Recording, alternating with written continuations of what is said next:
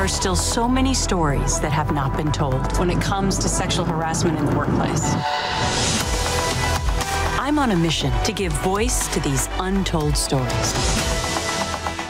All right, as many of you know, Gretchen Carlson is an award-winning journalist, a tireless advocate for female empowerment, and now a much sought-after inspirational speaker and social commentator. In fact, she now has a new 2-hour documentary special airing on Lifetime called Gretchen Carlson, Breaking the Silence, which uncovers, as you just saw, untold stories of sexual harassment and abuse around the country. Gretchen joins us this morning to tell us more. Good morning. Good morning. Thanks for having me. You know, what's interesting about this, Gretchen, when I first heard that you were doing this series, and I kind of just pictured it in my mind, okay, she's going to be interviewing people, right? That's what you do. I was pleasantly surprised, though, to see you're actually pounding the pavement and actually picking up the phone and in actually trying to get answers for these women, correct? Exactly, the old school way of journalism, yeah. where we traveled all across the country all summer into the fall. I really wanted to tell the every woman's story, so we feature for the very first time 3 exclusive interviews with fast food workers, minimum wage women who work at McDonald's. Some are still there, some are not, but they all allege that they were harassed on the job, in some cases even assaulted on the job, and that nothing was done. Were you able to get some answers? I pound the pavement. Yeah, so you're going to see me jumping out of a lot of cars in this documentary on Monday night because, you know, on behalf of these women who've never had their voices heard, I wanted to get some answers for them. And it was tough. But we gave it our all as we traveled all across the country. I think there's going to be some groundbreaking changes as a result of this documentary, potentially with a lot of companies, as they do some introspection and decide whether or not they're doing everything they can to make their work environment safe for their women and their men. Have you seen changes already? I mean, it is interesting. That's why I think I was so happy that you're actually picking up the phone and trying to do, because it's one thing just to get the stories out there. Yes, that is step one.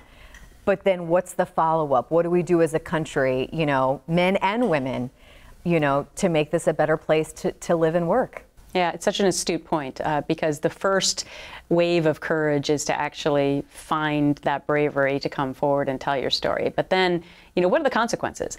I actually think that in my story, when I sued the chairman at Fox News 2.5 years ago, that was one of the reasons that some of the women that I actually spoke to in this doc felt the courage to also come forward because they actually saw consequences, right?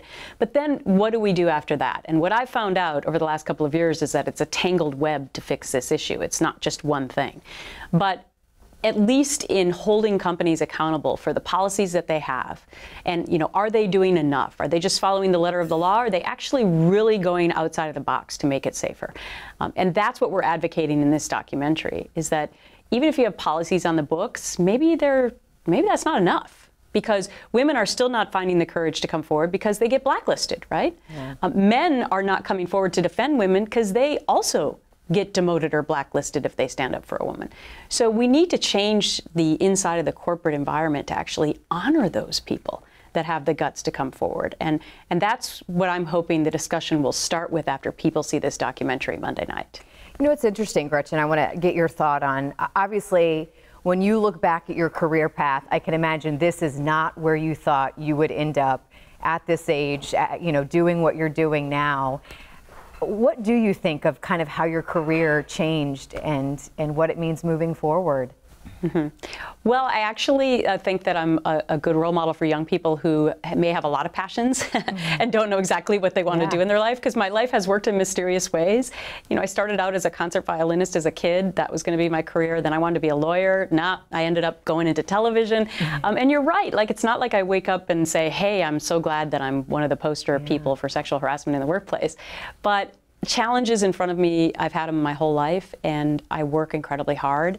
And I've just decided to try and make a difference on this issue. And it's been a tremendous amount of work. But listen, just like when I decided to come forward, I finally realized if I don't do this, who will? And if I don't also do all this work now to try and make a difference and make it better for our children moving forward, then who will? And I want to be a good role model for other people to find the same amount of courage that I had to find to come forward. Gretchen, thank you so much for your time. The special airs on January 14th, and we look forward to seeing what's ahead for you as well in 2019, because we know this is not the end of it. Oh, well, thank you. I really appreciate it. People can check it out on Lifetime. Thank you. All right. Thank you, Gretchen.